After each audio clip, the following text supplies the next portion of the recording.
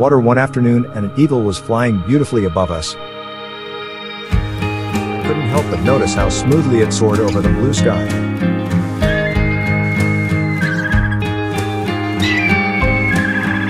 It's so different with the quacking ducks that constantly flap their awkward wings. The eagle, on the other hand, effortlessly glided upward, only occasionally moving its wings. Creator God definitely designed the eagle with some unique features. Research revealed that the eagle has enormous wings that can reach over 7 feet in diameter, yet in contrast has a rather small heart that becomes weird with constant flapping.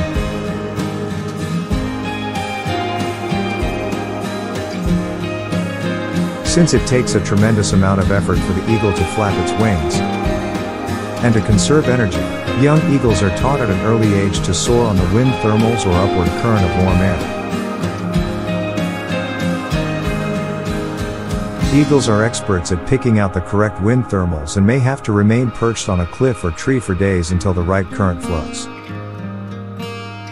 Yet their patience will carry them up to great heights.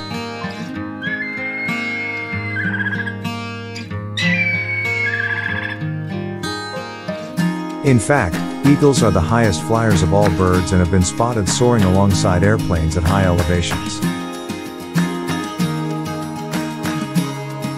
All this additional information about eagles gives new meaning to Isaiah chapter 40 verse 31, which says, "But those who hope in the Lord will renew their strength.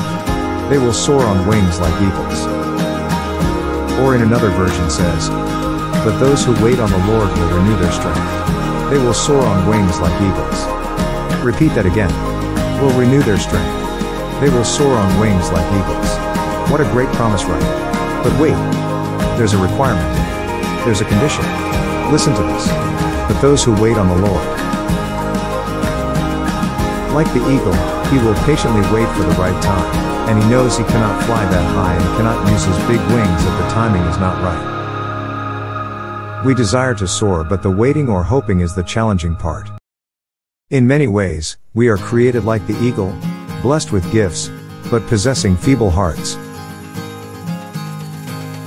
When we move in our own power and strength, we burn out and eventually crash. Yet, Isaiah reminds us we are called to wait, hope, and trust in the wind of the Holy Spirit and learn to ride on his thermals to the places the Father is calling us. How often have we furiously and fervently flapped our wings, in order to keep up with a culture consumed by self-will, power, and promotion, only to be left weary and wounded? Our Lord Jesus, the Master of all flyers, displayed to us in the Scriptures that he will not do anything apart from the will of the Father. And he would not start soaring until the Holy Spirit blew in at his baptism. We can read that in Luke chapter 3 verse 22 and chapter 4 verse 1. Aha! The wind of God is not like the ways of the world. Jesus knew the Father's kingdom could not invade a dark world through the ways of men, but only by the wind of heaven, as Zechariah prophesied in chapter 4 verse 6, which says, "Not by might nor by power, but by my Spirit, says the Lord Almighty."